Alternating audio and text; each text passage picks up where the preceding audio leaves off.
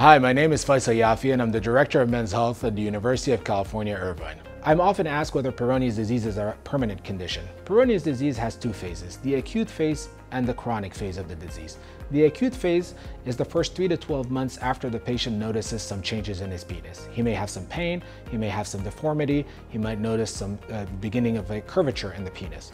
And then they end up in the chronic phase of the disease where the pain generally will subside and the patient might end up with some amount of curvature or deformity in his penis.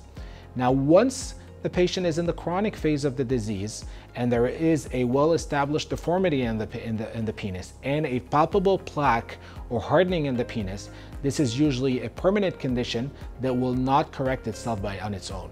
And accordingly, we recommend for these patients to seek therapy, and this needs to be done with a urologist who specializes in sexual medicine and has experience with Peyronie's disease. Thank you for watching.